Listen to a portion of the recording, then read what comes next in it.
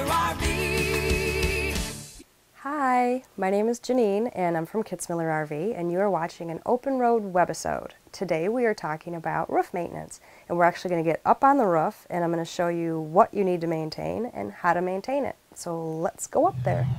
Alright, the first thing that we're going to do is make sure that the roof is basically clean, all the big debris and yuck. You need to get as much yuck off as you can. Sometimes you might want to wash it and let it dry, before you start touching up sealants.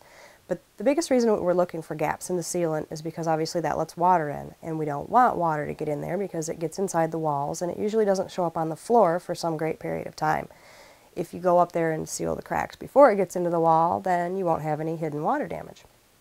Generally, by the time that it shows up on the floor, you've already got a really big problem that you didn't know you had. So, wash it, dry it, then start looking along the seams. Every place that the manufacturer has actually cut a hole, they're going to drop in vents and things like that, and they use sealant to seal all the way around the vents, the sewer caps, the front and rear caps, anywhere there's a molding. Those are places that are going to shrink and contract. Those areas right there are what we're focusing on. So if you look at all the places where there's sealant now, and keep in mind that the rubber roof requires a rubber roof lap sealant.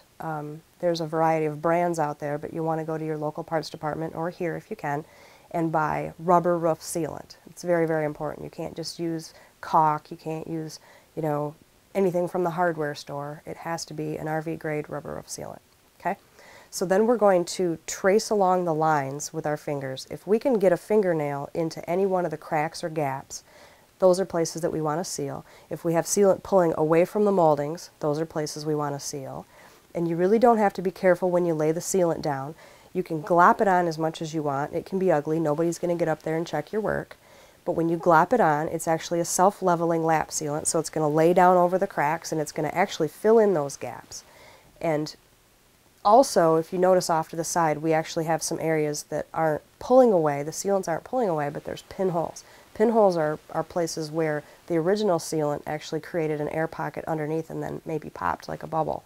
You want to seal those pinholes also, and you'll do that front to back, the whole roof.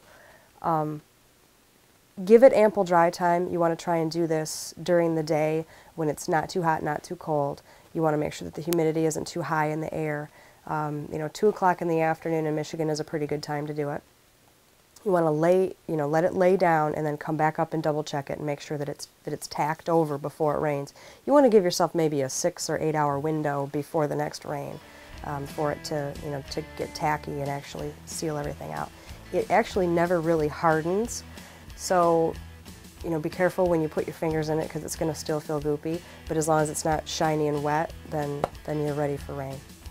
Thank you for watching our webisode. Now don't forget, if you have any other questions, you can click on the contact button and email me through kitsmillerrv.com.